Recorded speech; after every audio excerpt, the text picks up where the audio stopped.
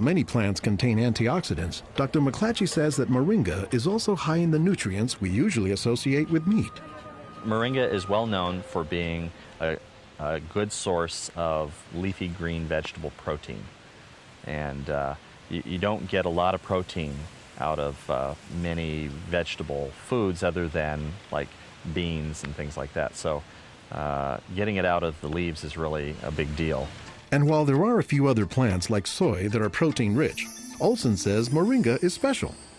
I have a lot of food allergies. I'm allergic to wheat, I'm allergic to eggs. Soy tends to be a fairly highly allergenic food. It causes allergies easily in many people.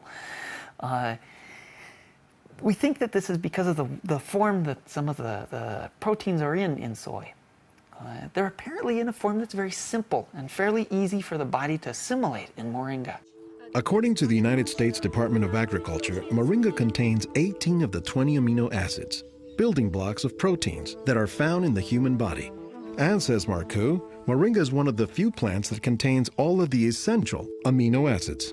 Moringa contains all the 9 essential amino acids that actually we cannot produce. Their presence, but also their ratio, is very beneficial, and it is estimated that this ratio is very good for absorption and for being bioavailable to our bodies.